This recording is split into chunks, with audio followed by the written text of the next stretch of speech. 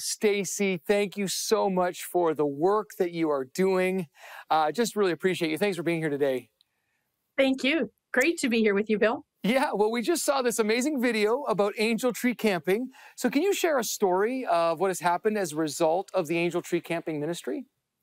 For sure. So we've got kids, of course, we're in the throes of angel tree camping right now. We've got kids up at camp this week, and then next week it will be the last week for the summer. But we've got kids across the country that are in camps, and the video really highlighted some of the benefits. But we've got some really fun stories. We had one little boy who this is so funny.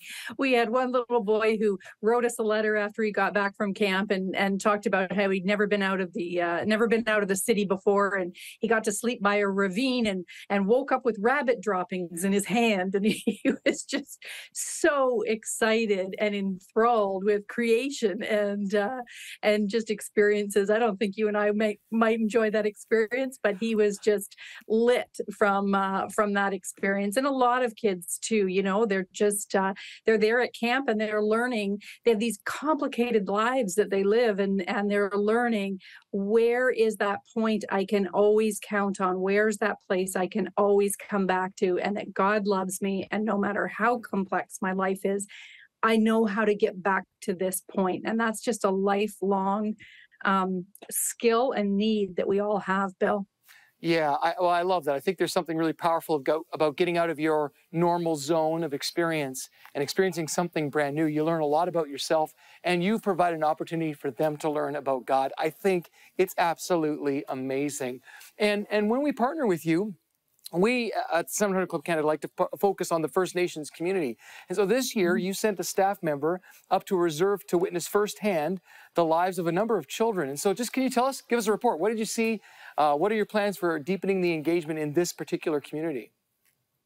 Yeah, as we see the population increase among the First Nations community in our prisons and jails, some of the institutions are as high as 90%, but overall we're between 33 and 40% of our prison population in Canada is First Nations. And so as an organization, we need to be able to respond to that in ways that are appropriate. And so our director of programs went along with Burning Stone Ministries, which is a Christian ministry, went up to Mish, they call it, to a reserve up there. And what we are really looking to do is, how do we engage better with this population, and how do we really serve them in a way that honors God and allows people to meet Jesus. So we saw a lot of complexity up there. It's we can tend to think, well, we just need to do this, or we just need to do this, or this is all that has to happen. And sometimes we have really simplistic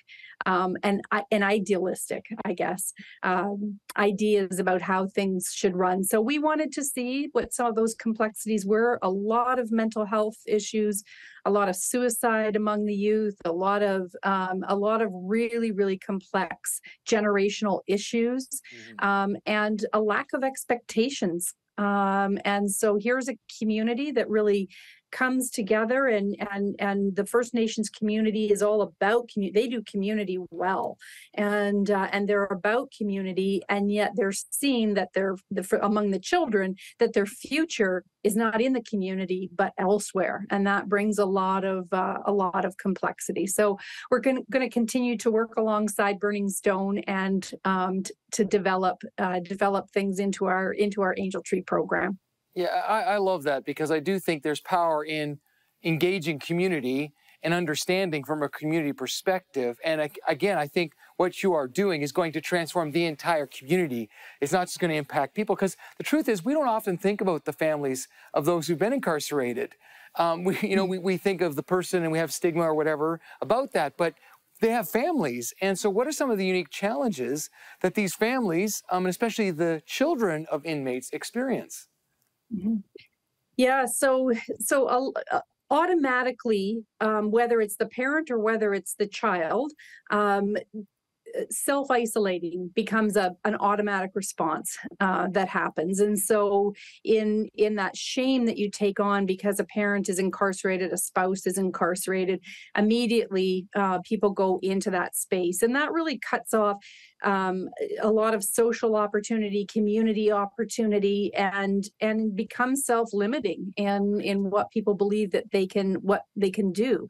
Of course, the other thing that all single parents experience is that as soon as one parent is out of the family, uh, often immediately poverty is a result, and or certainly a lack of financial resources is a result and a reality of that. And then that cuts out opportunities. Parents with Angel Tree, parents who have a child, parents who have an incarcerated partner, or children who have an incarcerated parent, there's just more responsibility placed on fewer people in the home. And so it's a life of less. And so that's where the Angel Tree program really wants to engage the church and equip the church to step in. It doesn't have to be a life of less. And God desires for all people to have a life of abundance. Yeah, I agree. And that's why we love partnering with you. And just cheering you on, appreciate what you do. So really quickly, we have a few seconds left, but how can our viewers get involved in this year specifically?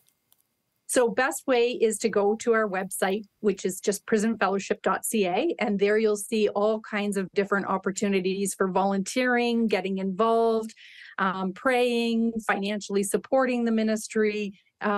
We keep that website fresh, and so there's lots of ideas there.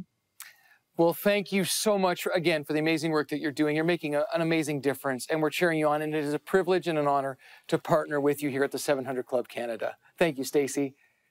Thanks so much, Bill. Yeah, and if you'd like to learn more, you can also go to our website at 700club.ca.